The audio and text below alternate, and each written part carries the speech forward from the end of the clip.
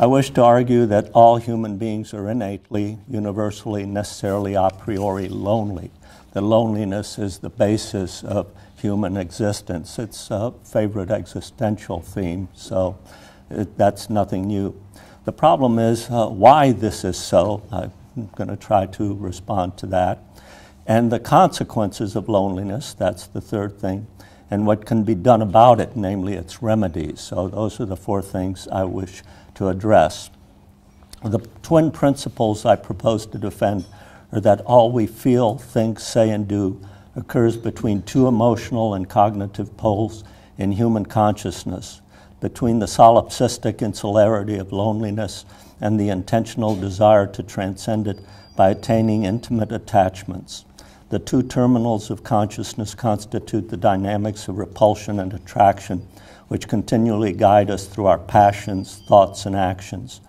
After the biological drives for air, water, nourishment, and sleep, and before sex, that's a dig at Freudian psychoanalysis, are met, the most insistent psychological need and motivational drive in human beings is to secure an intimate relation to other self-conscious creatures, whether animal, human, or divine. In effect, I wish to replace Freud's principle of libidinal energy with the anxiety of isolation. The proof that the fear of loneliness is innate can be demonstrated by citing the works of Margaret Ribble, Donald Winnicott, John Bowlby, Renee Spitz, Anna Freud, Dorothy Burlingham, Margaret Mahler, and Harry Harlow's experiments with young monkeys who show, collectively, who show that without sufficient emotional nurturance, infants retreat back toward the womb and even death. Over half of the deaths of institutionalized children under the age of 1 year in England during the First World War died. It was originally called marasmus, hospitalism, anaclitic depression by Renee Spitz, so on and so forth. Before I go on, I'd like to cite a case that occurred in 2005 in Tampa Bay, Florida. You can access it on Google.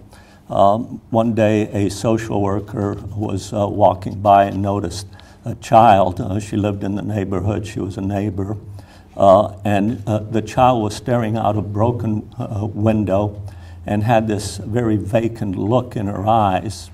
She looked very emaciated, and then the child disappeared, and the social worker reported it to Child Protective Services in Tampa Bay. Shortly thereafter, the police came by, and essentially what they found, and it's described in the literature and the news reports, was what consisted basically of a feral child. She wasn't autistic. There was nothing wrong with her in terms of her intellect, but she didn't respond to people. She lived in a room in the house all by herself. She was wearing diapers. She couldn't talk. She was covered with sores. Her diapers were full, and she didn't seem to react to human contact. So it's in the Tampa Bay Times. It's worth taking a look at because it shows you the severity of a situation like this. Now, when children are neglected, and I've been a social worker and a therapist for 30 years, when children are neglected and not nurtured, there can be a very serious consequences to it. In 2015, this year, the child was revisited. Actually, Oprah Winfrey, the child was adopted after 2 years by a caring couple, and but she's never managed to talk. She seems to stay away from people. Oprah Winfrey got the parents to get on her show under contract so that no one else can discuss the case with the parents. She does go to school. Obviously, she'd be in a special eds class or something like that. But her development has been very, very primitive. She seems to get along a little better with the father, the adoptive father, probably because the mother was so negligent in her relationships. So you get the picture of someone who was basically just physically cared for without any emotional contact or sustenance or nurturance or anything of the sort. And I'm going to come back to this in a while, but anyway, I want you to hold that picture in mind. The other thing that's interesting is in terms of the children that died in the, Anna Freud and Dorothy Burlingham did a lot of work on this sort of thing. But the interesting thing is, if half of the children died before the age of 1, was it the children who had been nurtured by their mothers, say for 6 or 8 months or whatever it might be, and then placed in the hospitals or institutions, or was it the newborns that were removed immediately? And I don't know the answer to that, but I think the answer would be significant in terms of child development, loneliness, and overcoming loneliness, that sort of thing. The second argument I wish to propose to you is that no human being would ever wish to be immortal at the price of being the only self-conscious creature in a lifeless universe, condemned to exist eternally alone in the infinite expanses of space and time. Okay. Now you can consider that whether you yourself would wish to be, as I say, the only living creature independent of God and independent of man. Would it be worth being immortal at that price? In the book of Proverbs, it is said that the fear of the Lord is the beginning of wisdom. To be estranged from God is the ultimate terror. Consider St. Augustine's prayer to the Lord. And I'm quoting Augustine now in the Confessions. Who will give me help so that I may rest in you? Who will give me help so that I may forget my evils and embrace you, my one good? Have pity on me so that I may speak. What am I myself to you, that you command me to love you? You command me to love you, and grow angry and threaten me with mighty woes unless I do. The ultimate woe, of course, would be absolute eternal loneliness, estrangement from God. Estrangement's actually a Hegelian term. It's used by Hegel, and Kierkegaard picks up on it, the existentialist. Anyway. Beyond that, Kant, Immanuel Kant, who writes the Critique of Pure Reason, tells the story of a miserly man whose complete disdain and contempt for his fellow man earns him a visit from the angel of death, who tells him he is condemned to be transported and dwell eternally in the farthest and darkest reaches of the universe, alone forever, without human or divine contact. It's a passage in Kant where, oddly enough, Kant quotes, it's called Karazan's dream or Karazan's nightmare. And he's quoting a magazine. It's very unusual for Kant to quote specific philosophers, let alone entertain long passages. But this goes on for a full 2 pages, so it's interesting. Kant himself was incredibly religious. He was a pietist and that sort of thing. But anyway, it would be like being buried alive, even though the universe, the entire universe, is your tomb. I had a patient actually at my clinic in Los Angeles County where his wife would bring him in. He'd come into the room and he would crawl into a corner, I mean literally crawl, and he'd huddle up within himself, and he would describe his anxiety states as being entombed, as being buried alive. Some of you are familiar with the Antigone of Sophocles. You might remember that she was condemned to be entombed alive, and she decided she'd rather commit suicide. In Kierkegaard, Abraham's fear of estrangement is related to God's command to sacrifice Isaac. Through a leap of paradoxical faith, i.e., Abraham believes both that Isaac will be sacrificed and he will be saved, he makes a religious choice to go ahead and climb Mount Moriah and sacrifice his son. Now, this is beyond understanding. It defies comprehension. This is in Fear and Trembling. We can compare, however, and contrast Abraham with Agamemnon's sacrifice of Iphigenia so that the Greek fleet can sail to Troy. There we understand the sacrifice. It's done for a purpose, namely to salvage the Greek expedition. But in the case of Abraham, it's beyond comprehension, it's beyond language. It's to believe a contradiction, just as if you would believe that Christ is both God and man. It takes that kind of superhuman faith, and that's Kierkegaard's point. My point, however, is that we're lonely from the cradle to the grave and perhaps beyond. This is from Joseph Conrad's An Outcast of the Islands, and I believe that. Whether we're separated from mankind, or whether we're separated from a loved one, or whether we're separated from God, it creates a feeling of terrible loneliness. In the cases I've just cited, obviously, it's some sort of cosmic loneliness. Loneliness intrinsically means a sense of separation. The opposite of separation is intimacy, belonging, or togetherness. So I'm playing off, and this is important. I believe human beings are intrinsically, innately lonely, but I think there is some sort of solution for it, and I'm going to propose the solutions if I can get that far. Basically, there are 5 sources of human separation. First, there is the fetus's biological ejection from the womb. I call that object-to-object separation, and it's Freud's initial state of anxiety. When a child is first born and begins to develop a consciousness, Freud says it initially experiences what he calls an oceanic feeling of undifferentiated oneness. In other words, it doesn't distinguish colors from sounds, objects from itself, or anything like that. It's like a cacophony of sounds and a kaleidoscope of colors without any distinctions within it. So it's basically a feeling. That's where the child starts. That's where we start as human beings.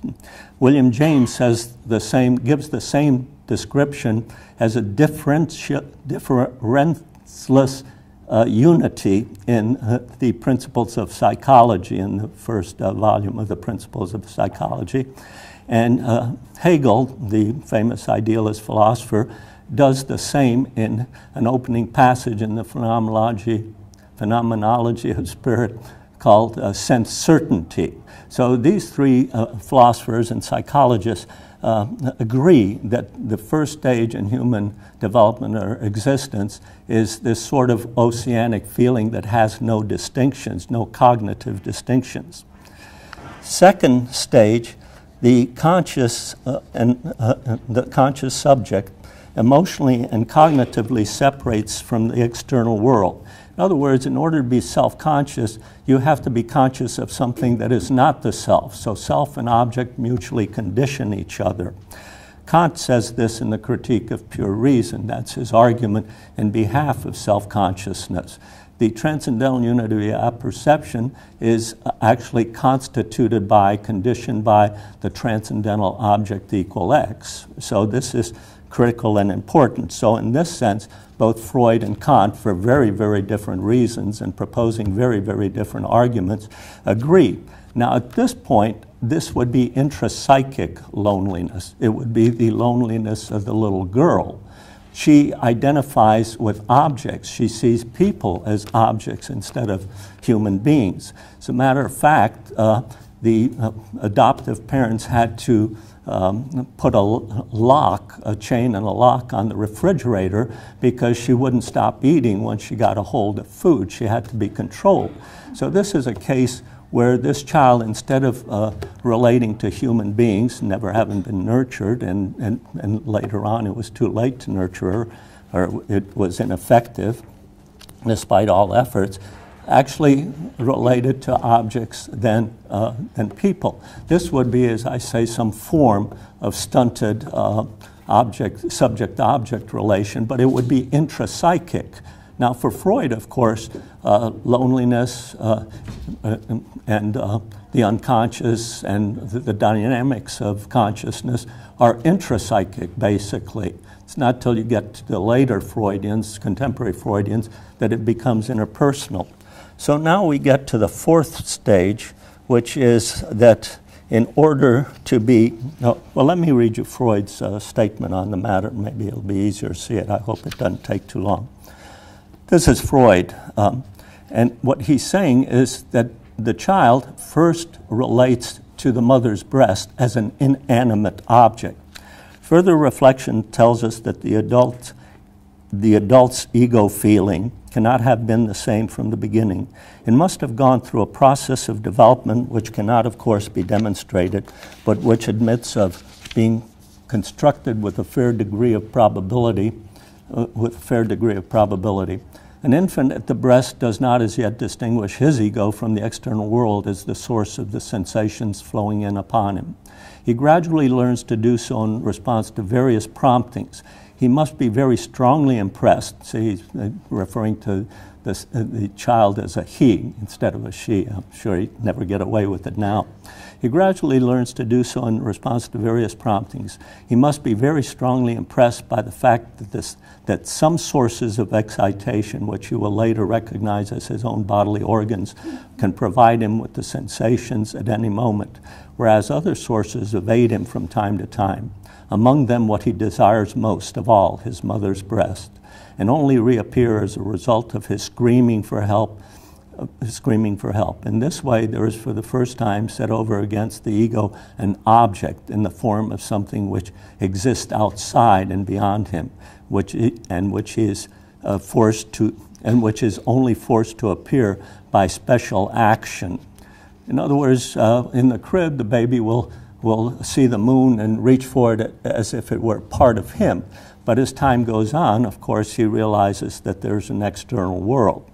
Now, for Kant, this relationship would be called a synthetic a priori relationship.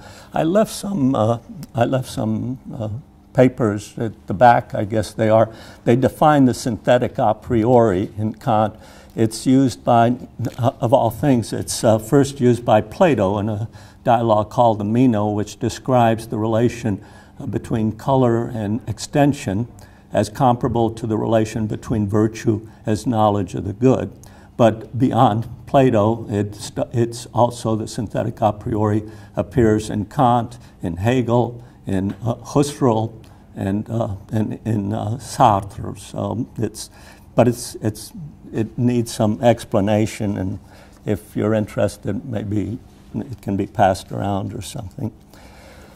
All right, so the third source of separation, i.e. loneliness, occurs when the child recognizes that it has to assert itself in some fashion or way.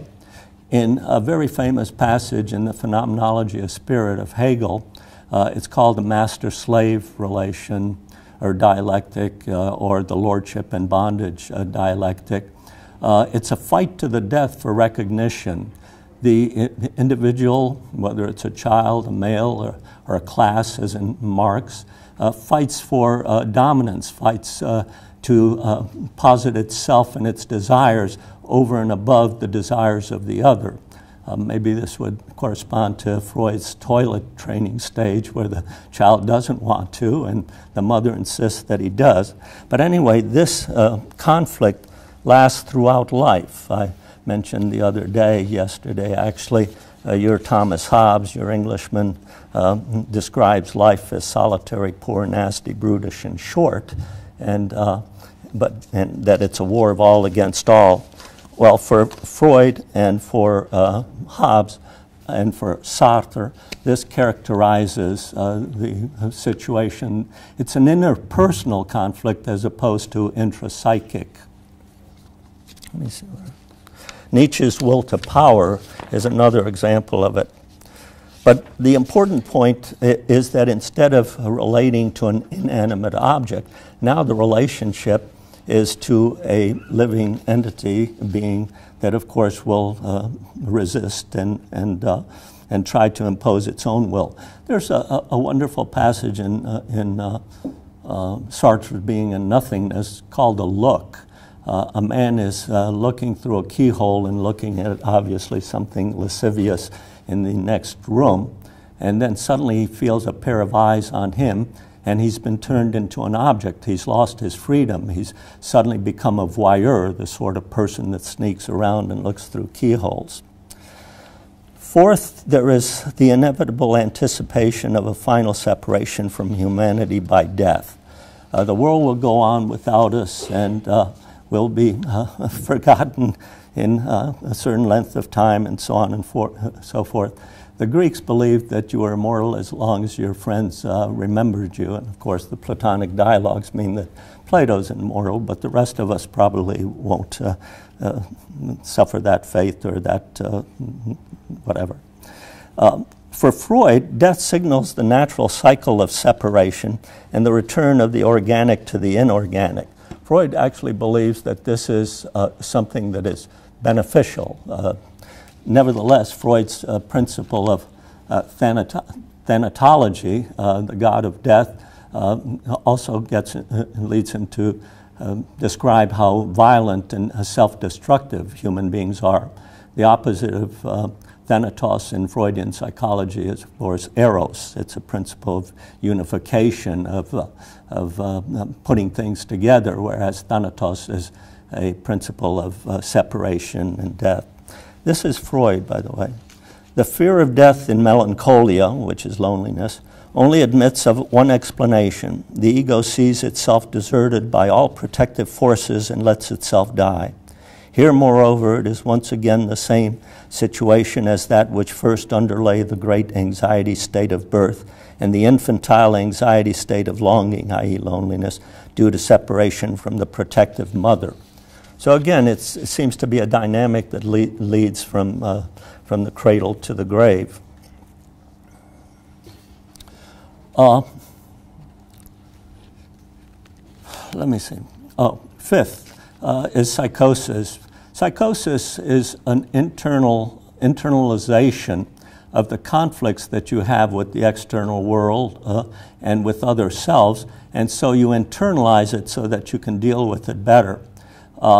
In the clinics that I work in, all psychotic states, of course, were treated by medication. Not sure that's the most beneficial for one suffering from psychosis, but anyway. Now, again, the existentialists make this as a common theme, Heidegger, Sartre, Camus, and so forth. Hegel has an interesting comment because he claims, Hegel does, that first we must learn, and this is in the philosophy of mind, first we must learn to understand madness before we can comprehend sanity. This is from Hegel. Man alone has the capacity of grasping himself in this complete abstraction or separation of the I. This is why he has, again it's man, not women, so to speak, the privilege of folly and madness. The conclusion for this, for me at least, is that these painful separations that we need to address and circumvent, insofar as we can understand, in order that we can understand intimacy. So first we have to go through these different levels of separation and loneliness before we can get to intimacy. Now, most current researchers, materialists, empiricists, behaviorists, and neuroscientists, contend that loneliness is externally caused by environmental, cultural, and situational conditions and even chemical imbalances in the brain, and therefore temporary, transient, and avoidable. Indeed, the American Psychiatric Association christened the 1990s as the decade of the brain.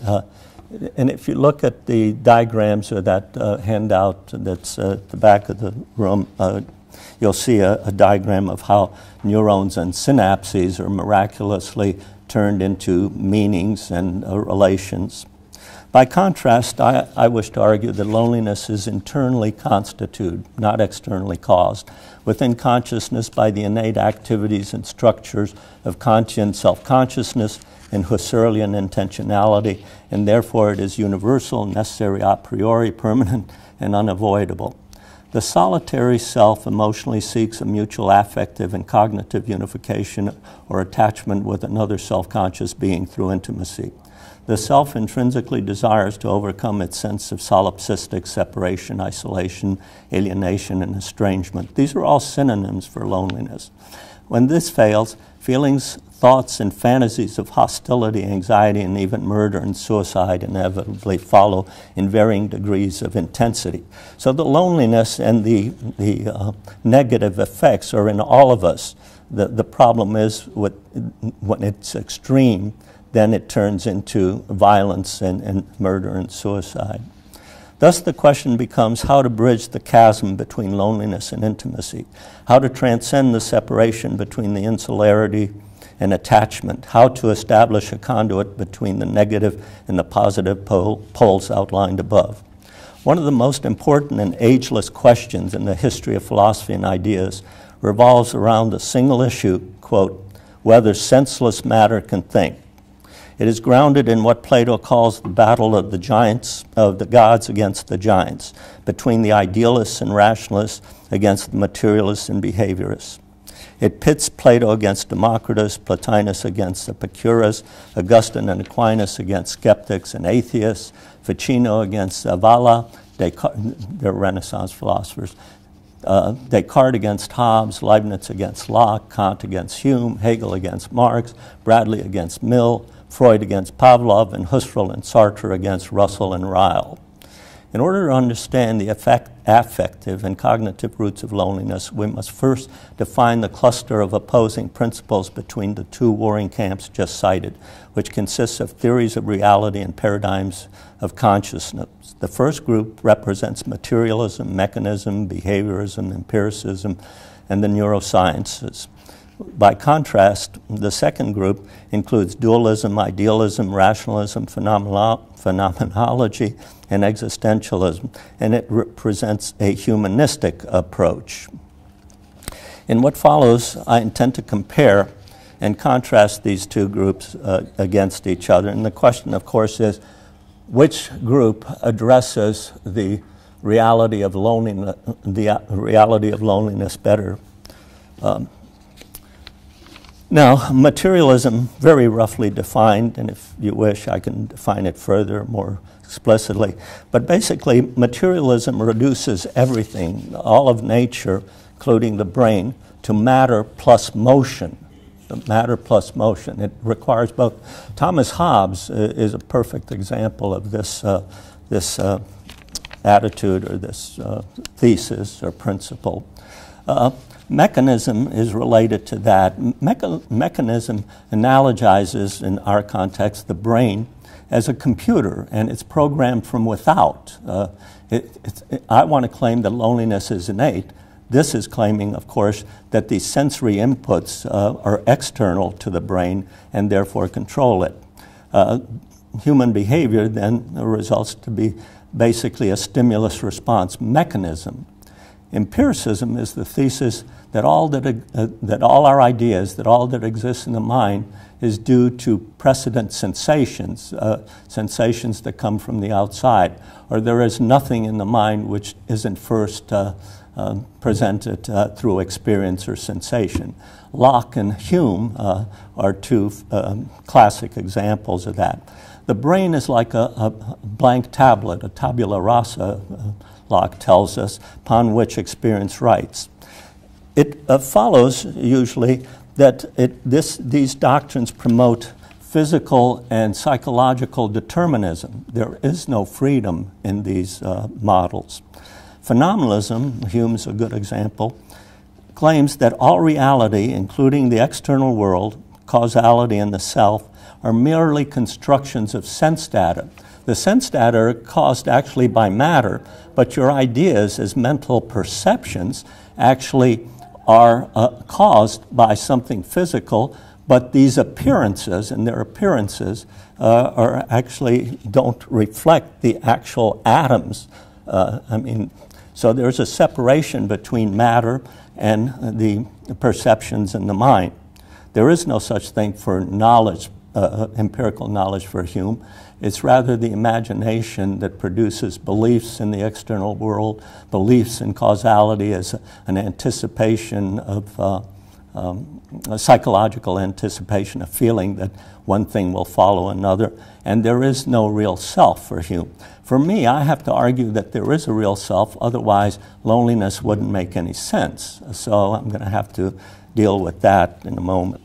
In any case, the direction of the consciousness is coming from the outside. It's like an arrow that hits the brain, and then appearances or sensations or impressions, to use Hume's word, are caused.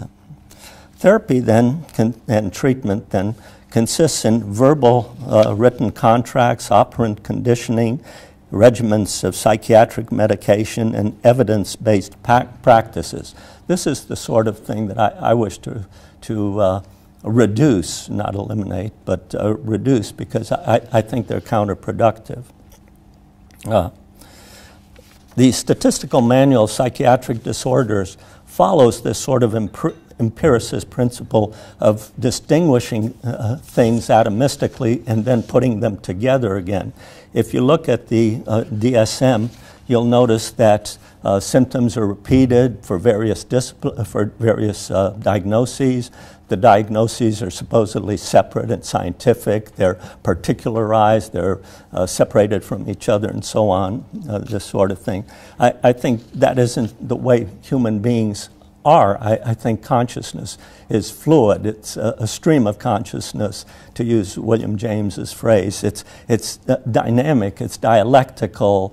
It's rich. It's complex. I don't think you can reduce human beings and the mind and the soul, the Greek psyche or the Christian soul or the Cartesian cogito or the self to this sort of model or anyway. The people that I'm arguing with are neuroscientists, researchers like John Cacioppo at the University of Chicago, my old alma mater, Paul and Patricia Churchland, who practice who are in the philosophy department at the University of California at San Diego, where I graduated from.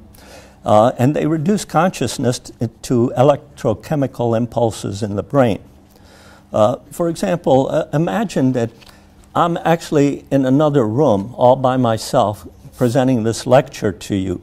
But on the screen here, what you see is the electroencephalograph showing these jagged edges and things like that.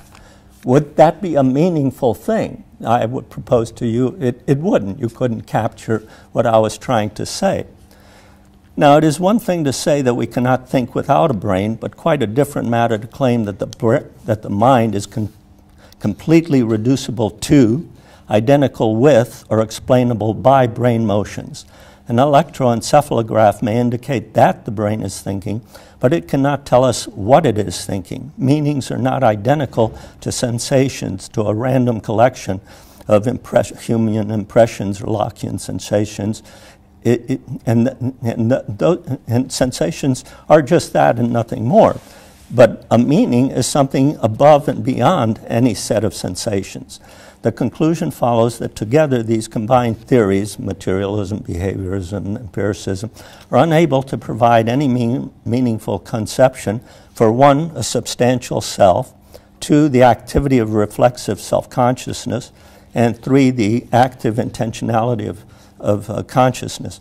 Now, all idealists and all rationalists believe that the mind is reflexive, that the mind can think its own thoughts. This goes back to Plato's Theaetetus and the Sophists. He says that the thinking is the soul's internal dialogue with itself.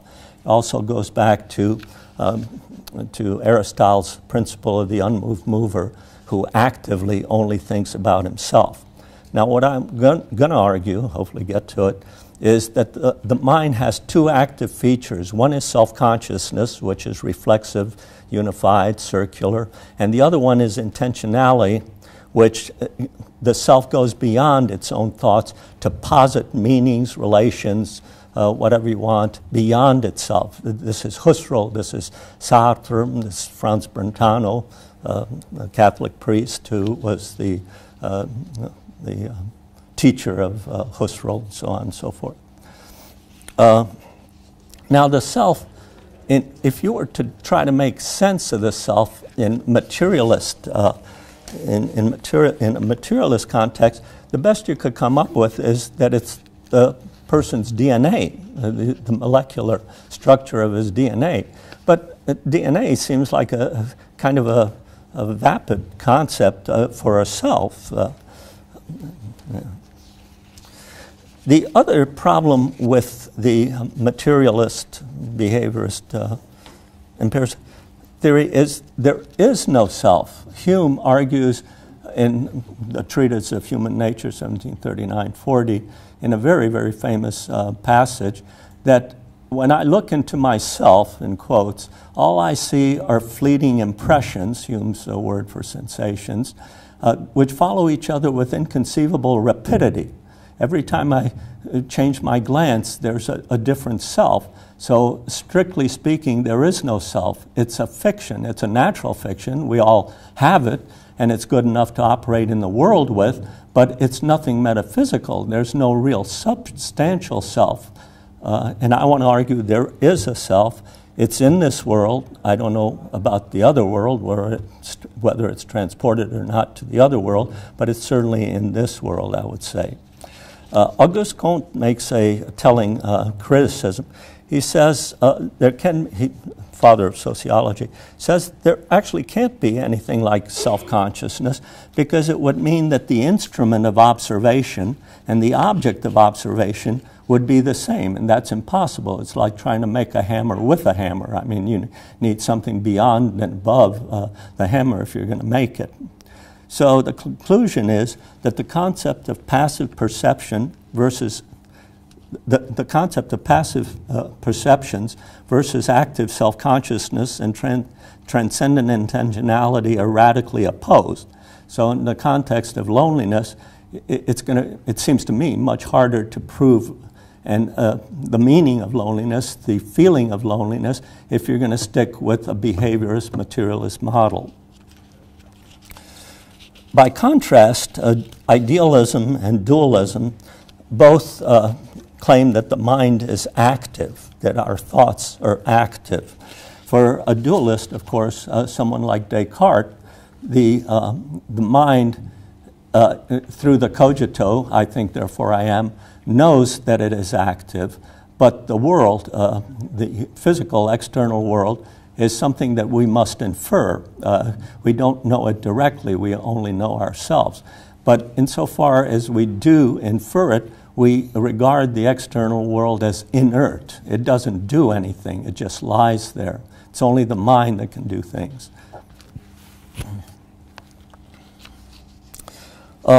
So, rationalism is the thesis that there are some ideas that are independent of experience, that we know them innately. Cause and effect would be one of the classic examples that rationalism uses. But rationalism is deeper than that. It argues that the mind is spontaneous. It actively creates itself. It's able to create relations and meanings. More than that, there's a complexity that comes out, and it comes out of all things in a philosopher called Plotinus, a Neoplatonist. According to Plotinus, the mind, the soul, has to continually think, because if it didn't think, then it would disappear. It wouldn't be the same mind when it awoke or whatever. This doctrine of the unconscious is already in Plotinus.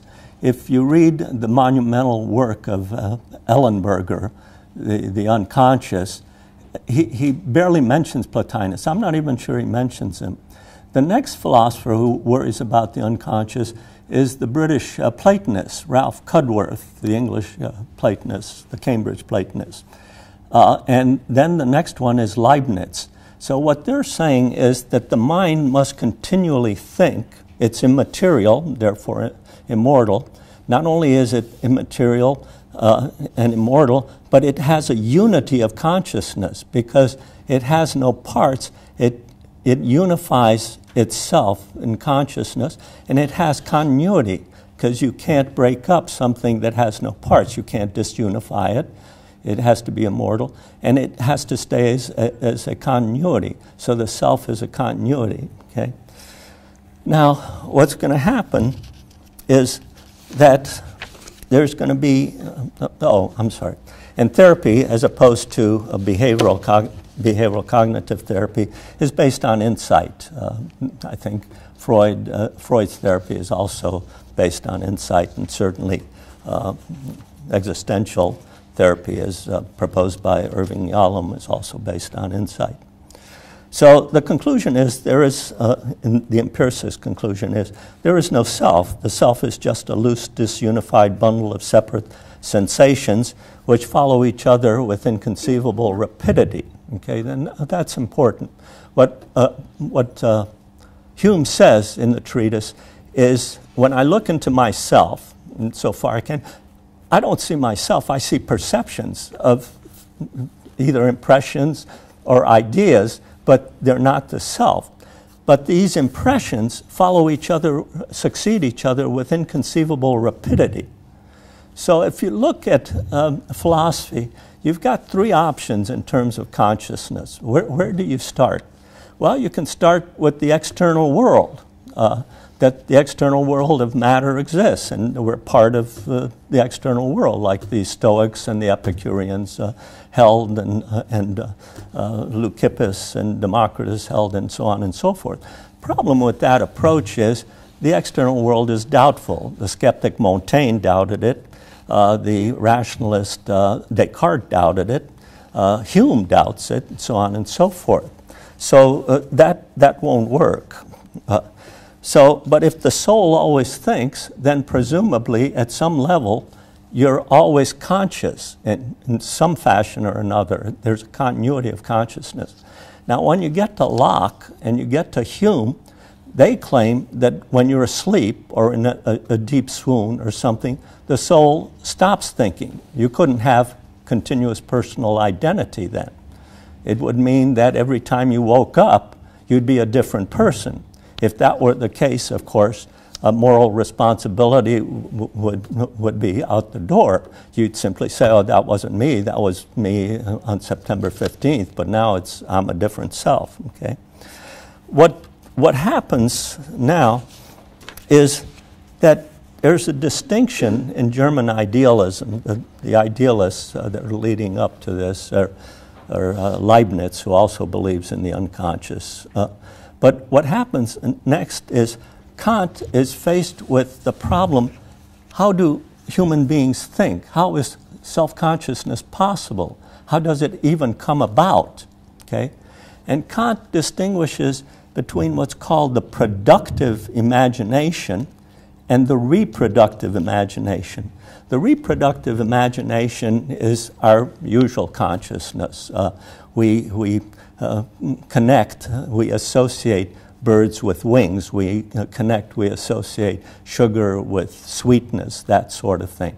But there's a deeper, productive, actually subconscious that is below the unconscious for Kant. It is creative. The productive consciousness creates the categories of thought, the 12 categories in Kant of subject and object, self and object, of cause and effect, and so on and so forth. And these categories are created by thought itself. They don't come from the outside like the empiricists claim, but rather they're pure synthetic a priori categories that categorize, structure, order the incoming material that's coming from whatever the world is beyond these structures, and it puts it together. So not only is there an unconscious, but suddenly there's this very creative subconscious. It's a little bit like when we think of God creating the world and each individual soul out of nothing, ex nihilo. Kant mentions the word spontaneity no less than 12 times in the Critique of Pure Reason. After Kant has tried to explain, or has explained in the subjective idealist terms, how we connect our experiences, our human experiences, Fichte, following Kant, does something very different. What Kant is worried about is how we know. He has a cognitive agenda. Fichte, by contrast, has an active agenda. He wants to know why we act. And he claims, Fichte does, that we act spontaneously in a way that's absolutely unpredictable. It's the will. It's a form of voluntarism. It's an irrational will. He's not worried about how we know. He's worried about how we act. He's going to end up and say that we act morally, but the bottom line is that our actions are affective. They're part of the will, not part of knowledge. I'm going to read you a passage from Lawrence White's The Unconscious before Freud. It is this subconscious, neglected, synthetic activity of the mind which constructs a unity from separate contrasts and thus preserves a unity linking both ego and non-ego. It is this alone which makes possible consciousness, and above all, as a continuous temporal sequence. In other words, both the unity of consciousness and time consciousness are made possible by the productive imagination and its a priori synthetic activities. Fichte opens up a sequence of philosophers, Schelling, Hegel, Schopenhauer, Nietzsche, who developed the conception of the subconscious mind as a dynamic principle underlying conscious reason. For Fichte, the light of consciousness emerges out of the dark of the subconscious. The Freudian unconscious processes of the mind had previously been considered by philosophers, that would be Plotinus, Cudworth, and Leibniz, to be mainly concerned with memory and perception. Now they became unmistakably the seat of instinct and will. The apperceptive, self-conscious faculty, the faculty of self-consciousness, the apperceptive self-conscious faculty of the mind is an activity which contains the ultimate basis for consciousness, but never itself comes to consciousness. So deep down, there's something very sinister for Fichte. It's a dark unconscious. For Plotinus, it's evil, it's matter. Plotinus has an emanation theory where you go from top to bottom. The top would be the good, the bottom would be evil, sensation, and matter, and things like that, feelings and that sort of thing. So just as in Freud's unconscious id, which ultimately grounds the continuous personal identity of the self, just so these dark forces of the subconscious constitute the ultimate nucleus of selfhood, the narcissistic self, and it is an identity which is impermeable to rational penetration. Again, within the German idealist tradition, there are subterranean powers that are subconsciously generative, not only in regard to cognitive consciousness, as in Kant's concept of the categories of the understanding, the synthetic a priori 12 categories, but also in producing dark and dangerous emotions whose ultimate sources are in principle inaccessible, deeply hidden, and subterranean. Now, if this is true, then therapy in the Freudian sense isn't going to work because there's something underneath that's even darker than your memory that you were molested by your father and that sort of thing. These affective, emotional, uncontrollable, irrational instincts, and think of Nietzsche's will to power or Schopenhauer's will, the numinal will in Schopenhauer. Urges and destructive forces can only be indirectly suggested in literature, as in Conrad's Heart of Darkness, Gide's The Immoralist, Golding's Pincher Martin and Lord of the Flies, Hesse's Steppenwolf, Kaczynski's The Painted Bird, and Jung's concept of the shadow self. Their original literary expressions first appear in Egyptian and Greek mythology as they secretly and insidiously persevere, emerge, and erupt during our dreams and nightmares. There's a couple of books now by a guy named John Mills that I've corresponded with. One of the books is called, John is spelled Jon, by the way, Mills. The Unconscious Abyss, Hegel's Anticipation of Freudian Psychoanalysis, and Underworlds, Philosophies of the Unconscious from Metaphysics to Psychoanalysis. Mills turns to the early Egyptian myths that are very dark and foreboding and terrifying. Freud, as you know, of course, often turns to the Greek myths, but both of them have strong elements of terror and sadness and loneliness and things like that. Anyway. Now, the first article ever written that I'm aware of on loneliness as a subject matter in its own right is by Gregory Zilberg. It's published in the Atlantic Monthly in 1938. What Zilberg does is he centers loneliness on narcissism. I would say that all human beings are narcissistic, some more than others, some more dangerously than others, but I would argue that every human being is narcissistic. It's a Greek myth too, of course. Now, according to Zilberg, what happens is at first when the infant is born, it's nurtured, it's pampered, it's adored, it's taken care of, it's talked to, it's just, anyway, the result of that is that the infant, the narcissistic infant, becomes used to being important, being appreciated or whatever. Then it finds out that it has a world to deal with, other people to deal with, and then it becomes hostile.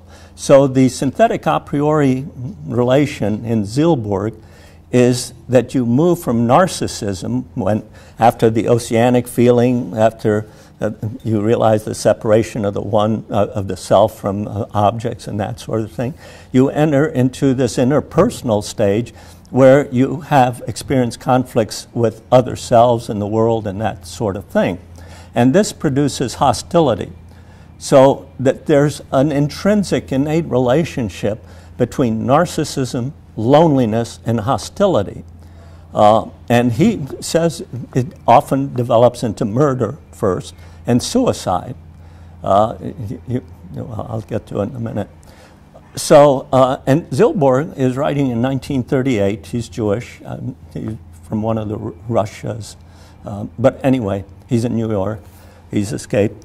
But he already realizes that you can apply this to nations, that the Germans after World War I felt that they were humiliated, that they were punished, that they were ostracized from the global community, and so on and so forth. So he argues that Nazism starts roughly around 1933.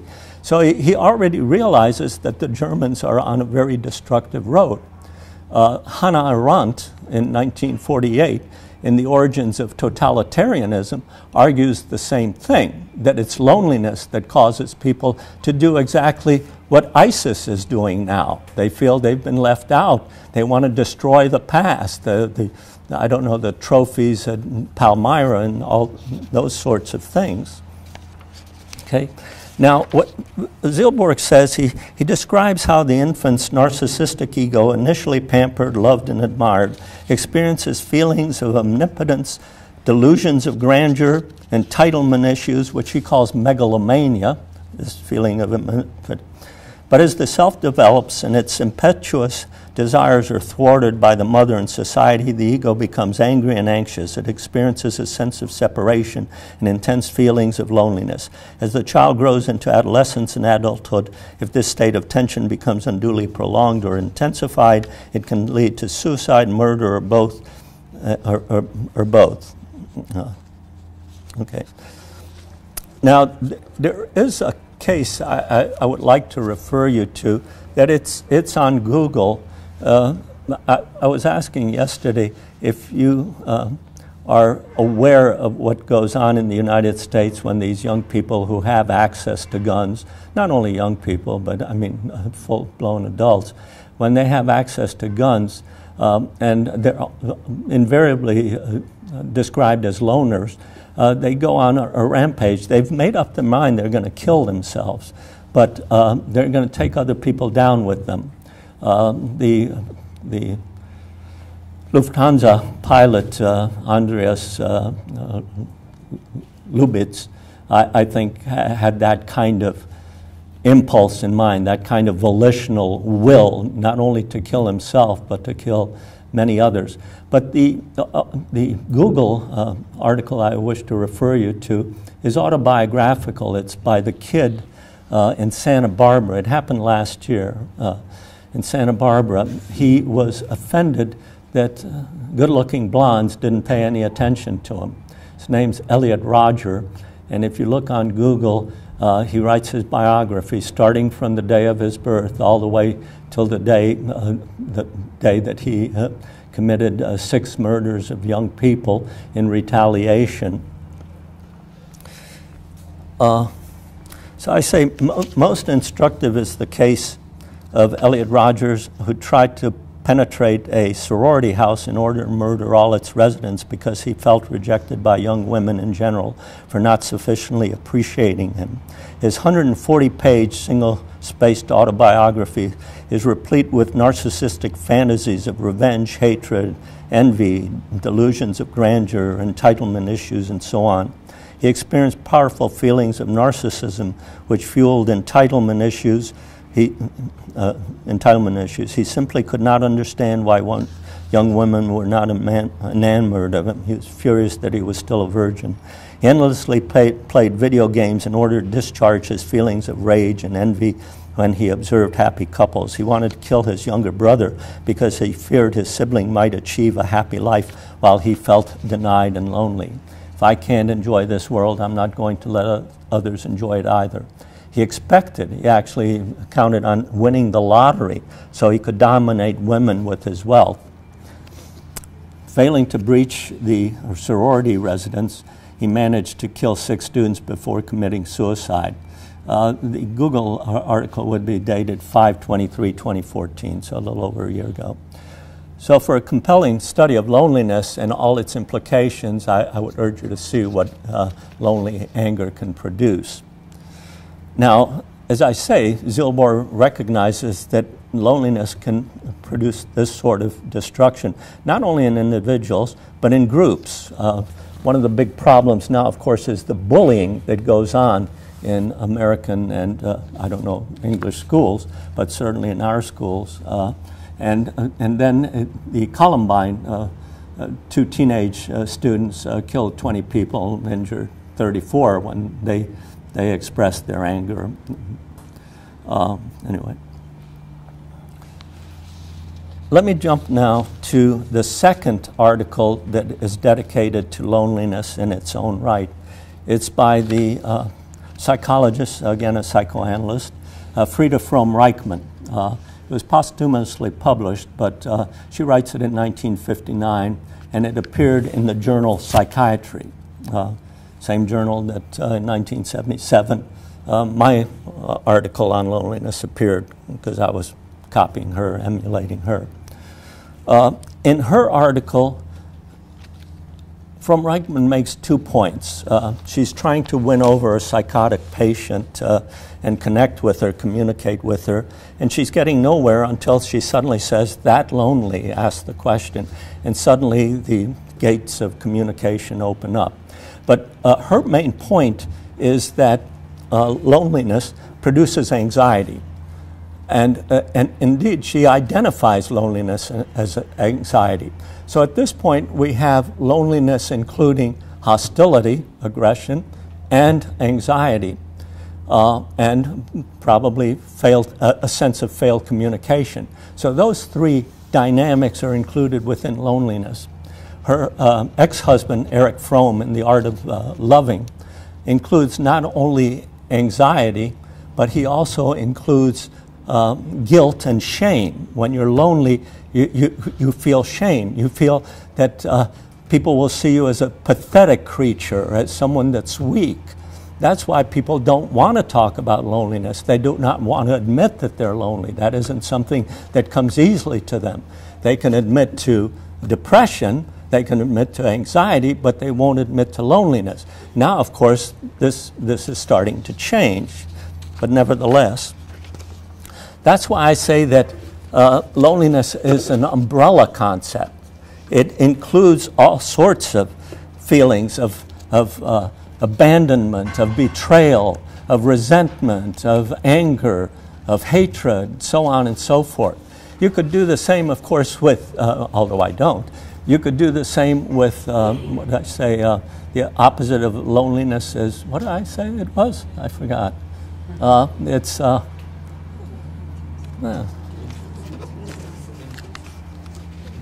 intimacy. Thank you, thank you. Somebody's listening out there. That's satisfying. Yeah, you could do it with intimacy as well. It would include a bunch of kind of. So that would mean that human beings, as dynamic, self-conscious, intentional creatures. By the way, another word for intentionality is purposiveness. It's opposed to mechanism. Okay, you could say that we gravitate between those two poles of intimacy and loneliness. In any case, loneliness is not a disease. It's not a disorder. It's the existential human condition. Okay. Now, one of the things that happens is, I go back to Hume and Kant.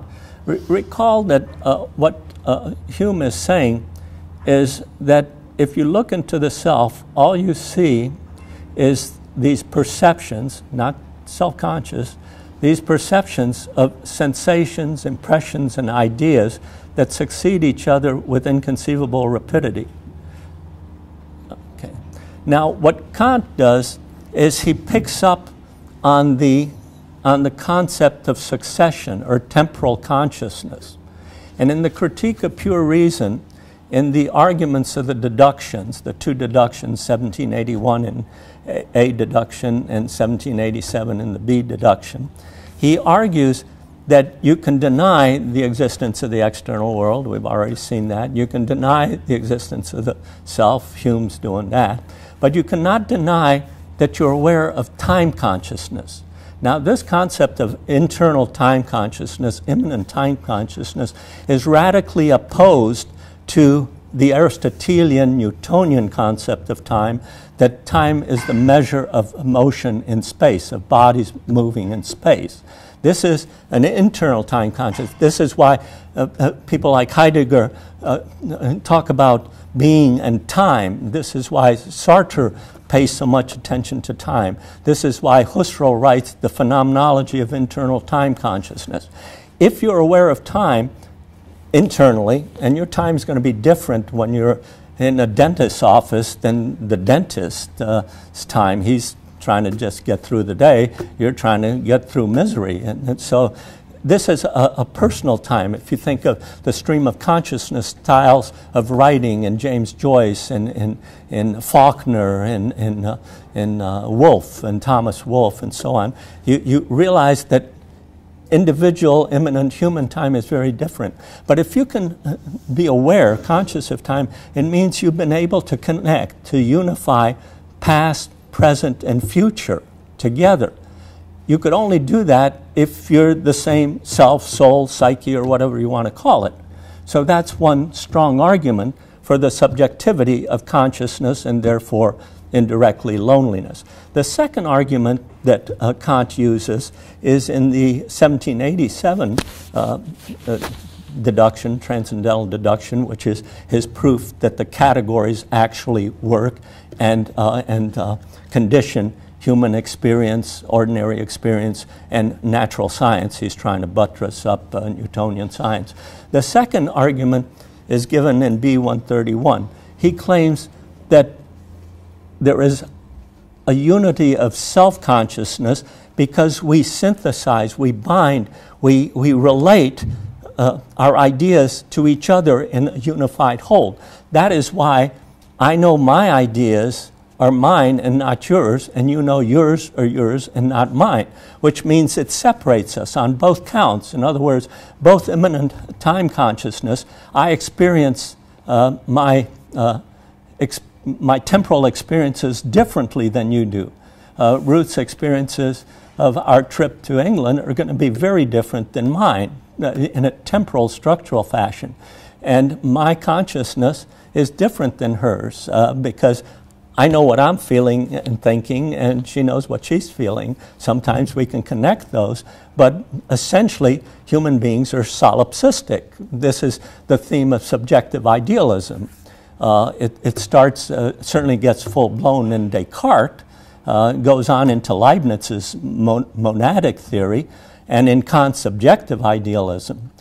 Not so much so in Hegel. Hegel, that's the reason I don't usually emphasize Hegel, because he's more interpersonal. For Hegel, the self is conditioned by other selves. In order to be self-conscious, you have to, Being interpersonal, there's 10 more minutes to go. Okay, all right, okay.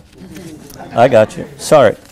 So, okay, let me go to the solution of loneliness. And it's based in empathy.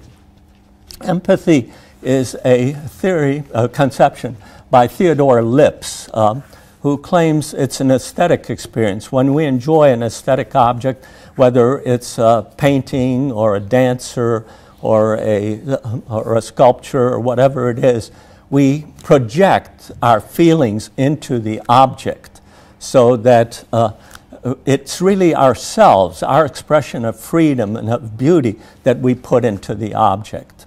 And when Husserl picks up on his problem, how do I know there are other selves? How do I climb out of this state of solipsism? How do I know that I'm working with other scientists? He claims that it's a cognitive thing. In other words, I appresentationally or I analogically place myself and body in the place of the other. But in doing so, he's still stuck. He's separated it because it's not an immediate feeling of empathy. It's rather that I've projected what would it be like if I were the other self standing over there whereas I'm here, that sort of thing. Now, what my proposal is that empathy is actually a feeling thing, And therefore, there are circumstances under which you have intimacy based on empathy. It doesn't happen often. It's sort of like a peak experience of Maslow. But it's you know it, for example, when a young couple experiences the death of their child, and they know exactly what each of them are feeling. Or when a loving couple finds out that one of them has terminal cancer, then they actually know how each of the other is feeling. So that feeds into intimacy. So again, loneliness is the negative pole. Intimacy would be the positive pole.